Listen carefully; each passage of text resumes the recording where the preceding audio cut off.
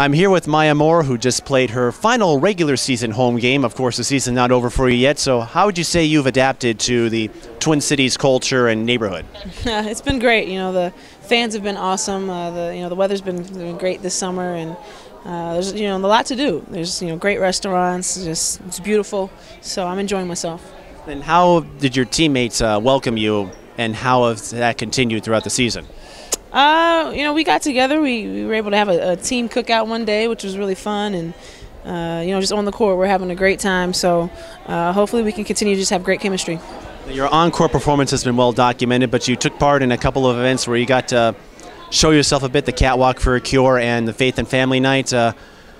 What did you have to say about those experiences? They were great. It just gives the fans a chance to kind of get to know us and see our fun side and see some of the more serious side of us, and at the same time. So I was just glad to be able to, on Faith and Family Night, just share my faith and be able to really show people what's really important to me and the source of, everything that they see in me. So then the Catwalk for a Cure, it's obviously for a good cause, and we were able to have some fun and kind of show the fashion side of us. Now, in Faith and Family Night, you shared one of your testimonials that helped you become spiritually strong, and I guess how has that shaped you throughout your career now, going, moving around, and then I guess feeling a little bit on the outside, as you mentioned? I feel like we all, struggle with things, and it's really good, I think, for people who aren't really close to us to see that we do struggle as humans, and we're human, and we all need help in some sort.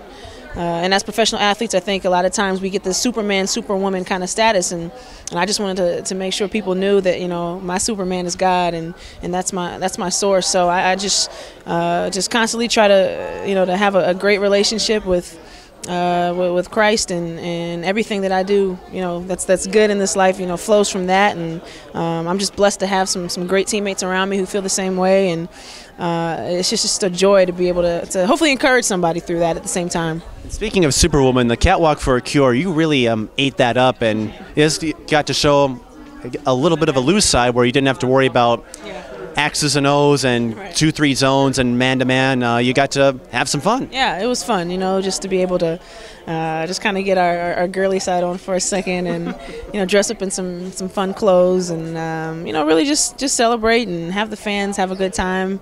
And we had a good time just looking at each other and kind of laughing at each other at the same time. So those are always fun. Now, while you obviously want to win a title, what would you take having 2 postseason trips all in one calendar year, however this playoffs go? Yeah, every time there's a championship out there to go get, I want to get it, and this team we're putting ourselves in a great position to go get one. So it's been a kind of a whirlwind of a summer, and just even ending my college career. So I definitely want to end this season on a championship. And how would you say the pro game has helped you in your maturity on and off the court? It's just another place for me to practice just being a professional, just respecting the game by going into it every day, working my hardest, and really studying the game. And it just gives me a chance to really compete and to study and to just kind of fall into the best game in the world. The college level is one level, the high school level is another. But the pro level, that's it. That's the ultimate level. And, there's international players in this league, so you're playing against the best players in the world. And I'm just excited to finally be here and hopefully continue to study it and develop through and become a really, great player on a great team. And as you get ready to host the playoffs, anyone you want to say hi to that might be watching this? Oh, all my family all around the country, in Missouri and Georgia, all my friends and family at UConn, down. I got Georgia already. Say my mama. Hi, mama. I love you, mama. My grandparents, and just all the fans all over the country. Thanks for speaking with us, and good luck in the playoffs. Thank you.